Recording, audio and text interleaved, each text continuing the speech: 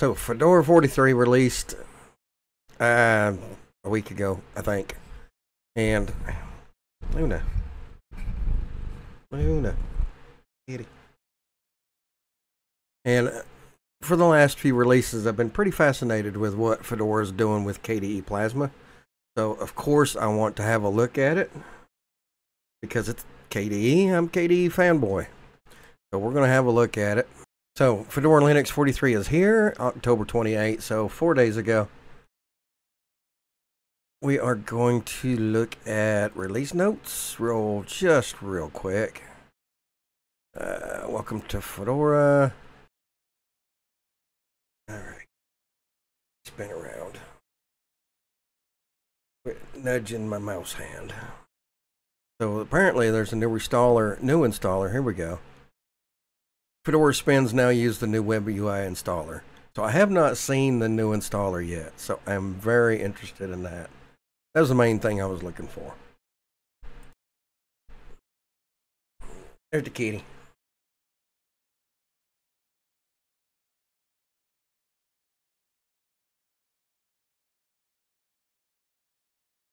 So just like usual, you get this screen where you can do a live or you can test the media and then do a live. I almost never test media. The only time I test media is if for some reason it doesn't work. And then I test media to see if I have a bad download. So there is our first boot. We are in a live session, an installable live session. I'm just going to close this out. I could set my screen to the proper resolution, but I'll just have to do it again later. But we're going to go straight into install. Oh, that was interesting. Popped up, needed root password, and then that went away. So that's strange.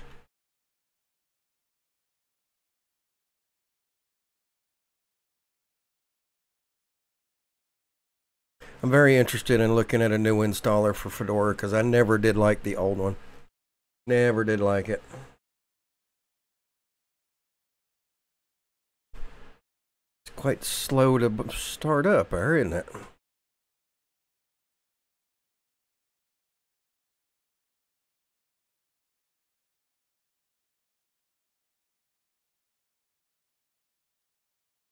Oh. First impressions I like.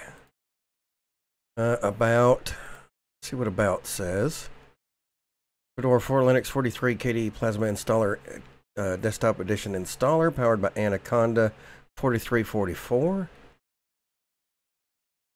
Okay. This is not terribly different than the new Agama installer, honestly. I like it though. I kind of like it a little bit better than the Agama. But Agama's still a very new project. I guess this is too. I don't know. Anyway, date and time. Set your date and time. Configure NTP servers. Show AM PM time zone. It does find my time zone properly. That's very good. Next. I like the next. I really do. I hope Agama goes with the next. Installation method. Change destination. Click on that. See what we have. Rescan. Lock device. That's what I have. Okay. Use entire disk. And I'm guessing that if you had stuff on the disk, it would have other options here. Kind of like Agama does. If you have stuff on it, it will give you other options. Let's go next. Storage configuration. Encrypt. Only applies to new partitions. That's something that Agama needs to work on. So this is really nice. Next. Usernames. Oh, this is neat. Passphrase. Passphrase instead of password. I love this. I mean, you can still use a password. I'm still going to use my overly simple one, my password overly simple. But asking for a passphrase is awesome. I like that.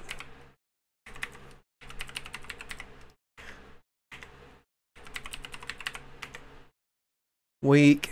Yes, it is. Enable root account. Okay, that's if you want to set up a separate root account. I do not. Very nice. Next. Let me go back. This also does not have a button that says log me in automatically. So let's see if that happens sometime in the near future. Review and install. Pretty basic.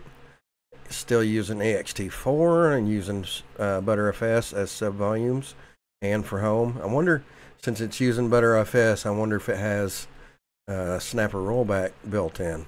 Be interesting to see that. This is very Agama looking. But I'm not going to subject you to this, so I'm going to pause it for now. And I'll see you on the other side. Install is done, and it says exit to live desktop. It doesn't have a reboot option. There's no reboot button. That's interesting. Exit to live desktop. So now we can, I guess, reboot from here. That was a little janky. So let's go ahead and restart.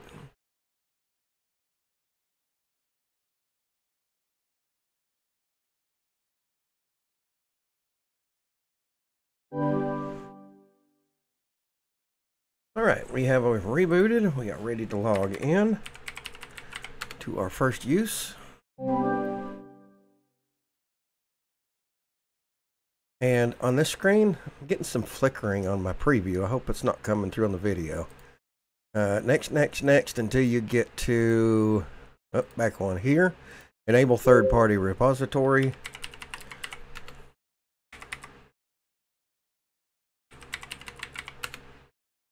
And now you have third-party repositories enabled. That's for NVIDIA drivers, etc. Whatever you need. Let's go ahead and change our configuration. This update's available. We'll check that shortly. 19 by 10. Hit apply. Get out of here. Keep. All right. Beautiful, beautiful little background. I like it. Painted looking. Now there's two ways you can upgrade. You can hit this right here, do your updates that way, or you can do it by console. If you do it by GUI, it will restart your computer in order to apply those updates, or you can sudo DNF update. This will not restart your system.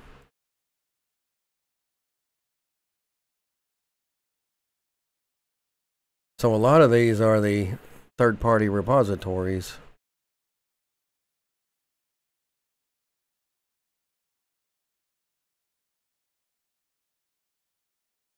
So I'm going to hit no. I'm going to show you the GUI graphical way that Fedora updates. It does restart your system, but in honesty, that's probably the better way to do it, just to make sure everything that you have updated is applied.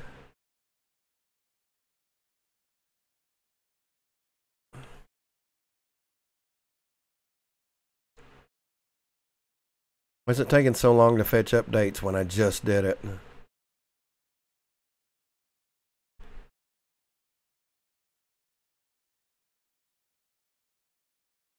Wow, that is taking a long time. System upgrade. Hit update all. It will download it. You can do whatever you need to do while it's downloading.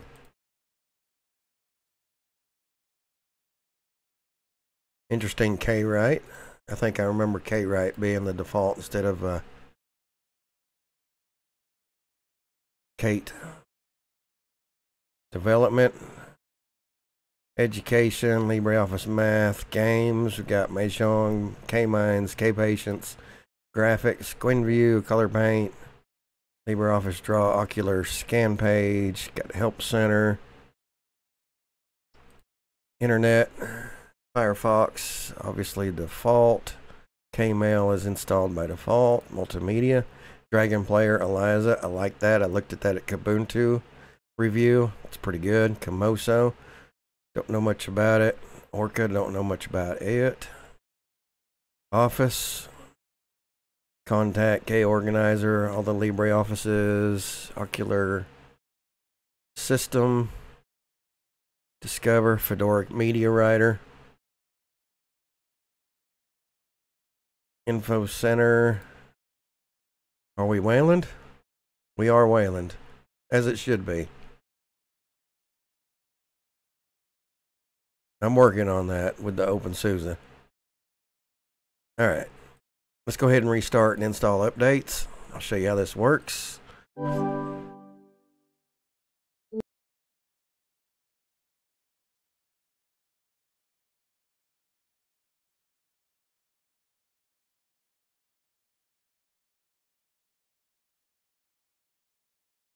And now it's installing updates, and then it'll complete the reboot.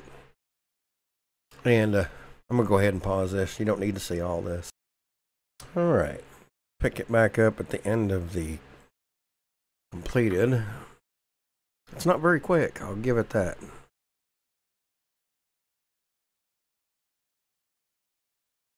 Be interesting to see if it's a lot quicker in the terminal with DNF update. Oh, come on, you're that close. Let's go. So for the last 3 or so releases of Fedora, their KDE implementation's been really good. I have a few minor gripes. I'm going to see if I have those same minor gripes in this particular edition of Fedora.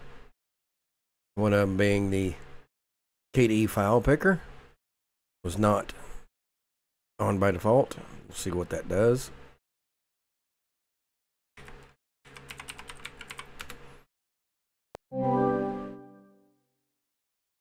Plasma has been updated to 6.5. Awesome. Downloaded an embedded preview release announcement. Nah. Okay. All right. So now we're on 6.5 KDE Plasma. That is a great thing, in my opinion. Sweet. Let's go to info. Let's see what we have running here. So we have KDE Plasma version. This is after the update. KDE Plasma version 6.5.1. KDE Framework 6.19.0. Qt 6.10.0. Kernel version 6.17.5. Under the Wayland platform, which I like to see that. And that's got it there. Version of Firefox are we running?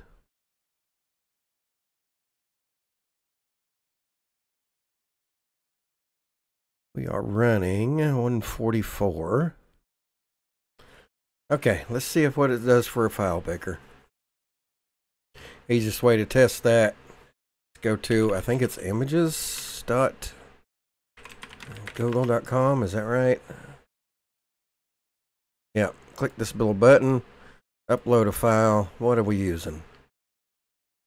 We are using the GDK. Disappointing. Yep, that's disappointing.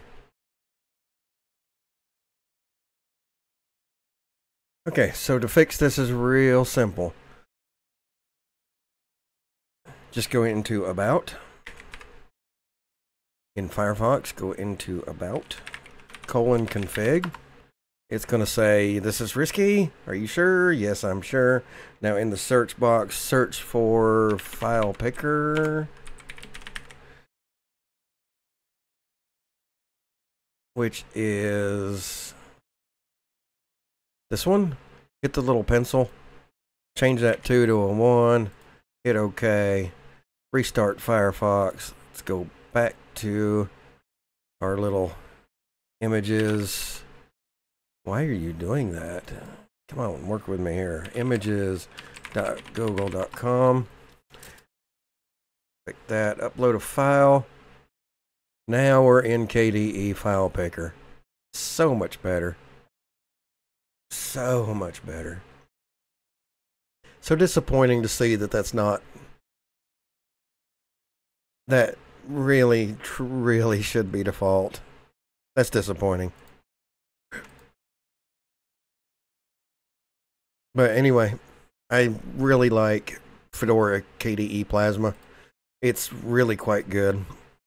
The defaults are pretty good. Let's see if it... You know what? There is one thing I want to check. Let's see if snapper rollback's on by default. If it is, we should get... Oh, it didn't even give us an option.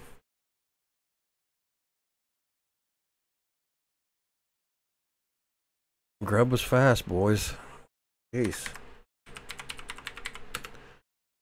Oh, it doesn't look like it.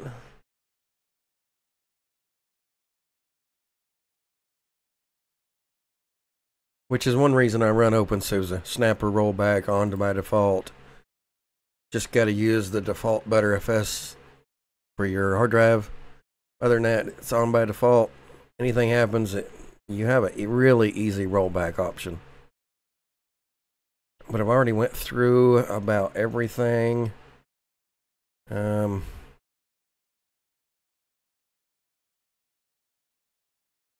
Where is Kate? Utility? K-Write. That's right.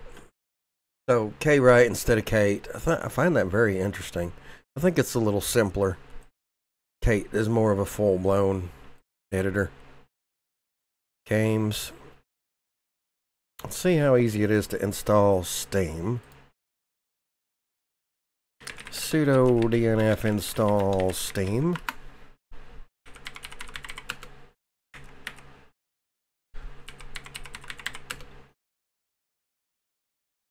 Well, it's pretty easy.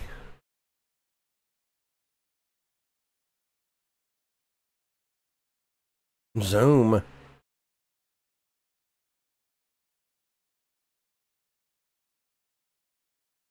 And remember, if you have to enable the third-party repos in order to get Steam to install, is my understanding.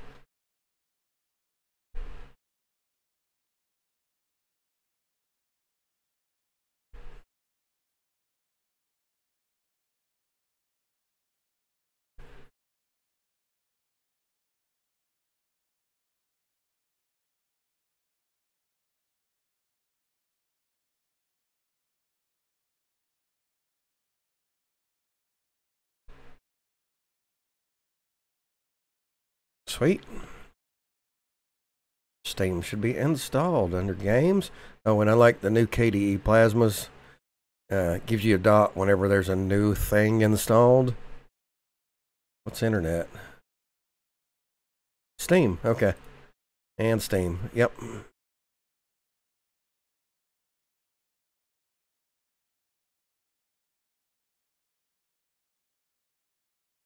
And I know the first time you run Steam on Linux, it does take it a little bit of time to come up.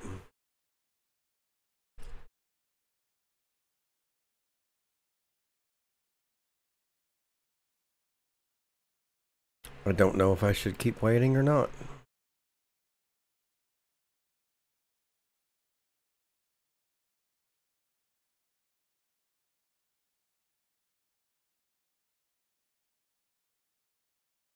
And there it is. Boy, it took a long time. But, yep, Steam's installed, ready to use.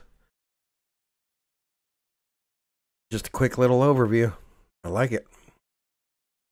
I think Fedora KDE Plasma, I think, is a good addition to the KDE Plasma lineup.